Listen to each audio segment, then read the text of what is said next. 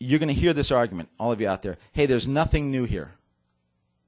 Nothing new with genetic engineering. It's like beer and yeast. We've been doing it for thousands of years. By the way, whenever they tell me that, I say, good, let's go to the patent office. There's nothing new here. You shouldn't have been all your patents. No one's ever agreed to do that so far. It's strange, isn't it? All right? So, okay, they have taken, for instance, the gene responsible for flounders being able to live in cold temperatures, and they put it in tomatoes. So the tomatoes can be frozen for long periods of time and then given to us to eat, which is like a terrible idea anyway. Right? But how do they get the fish gene into the tomato? There's no natural mating. And thank goodness for that, because we know they also put human genes into mice. I mean, the scenarios aren't pretty. So how do they do it? All right, well, here's how they do it. They take a microinjection needle, right? They attach the genetic construct you want, in this case the flounder gene, to a what invades cells when you get a cold or you get sick? What invades your cell? Viruses and what else? Bacteria. Yeah, they got to invade the cell, right? They got to invade the cell and drop off this gene in the cell. So they use a bacteria or virus. They attach it to a bacteria. Bacteria goes into the cell and deposits it off somewhere. Not too sure. It's a very imprecise technology. So in order to promote the use of that, to get that antifreeze protein going, in every instance they attach a viral promoter. They call it the on and off switch.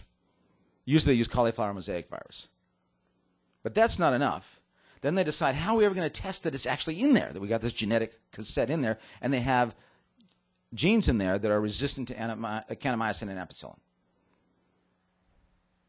So in every cell of every genetically engineered food, you have the bacteria, the new genetic construct never seen before in food before, the new viral promoter never seen before, and genes that are specifically there to resist antibiotics.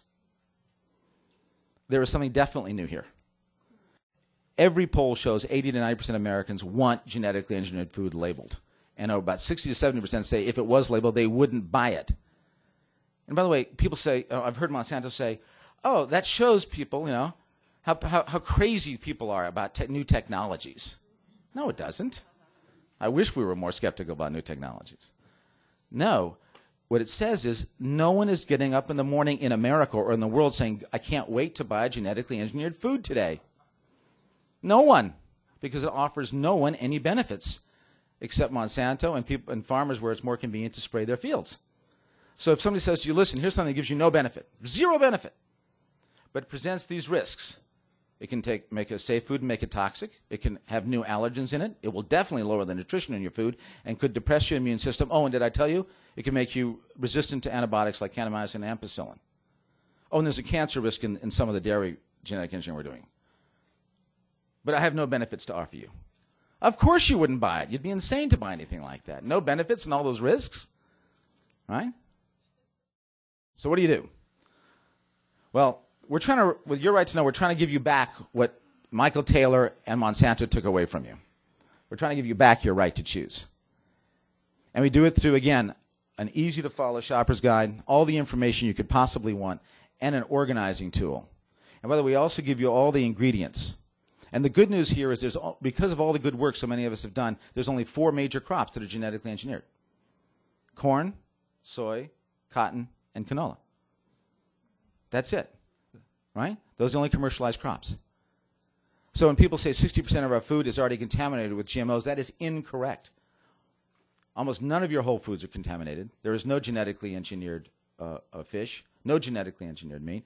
All your whole fruits and vegetables are not genetically engineered. It's almost all in your processed foods.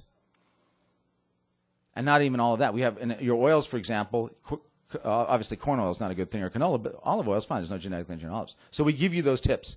You can go through this. And so much of it's your high fructose corn syrup and your processed food that's got that soy lecithin, which no one should be eating anyway. So you can avoid this stuff very, very easily, and you'll have a much healthier and much better diet. There is no commercialized genetically engineered rice. There is rice that has been used in field trials that is contaminated rice throughout the South and is costing this season alone $400 million in damages. But we just won a recent law case against field trials saying no more field trials can take place until they do an environmental impact statement on contamination. We also just won a major case, by the way, here in California, just this spring, saying for the very first time an approved genetically engineered crop, alfalfa, they stopped all sale and all planting of the alfalfa because it could contaminate organic and conventional alfalfa. So the first time ever. So we're beginning to see the courts really respond as well on this.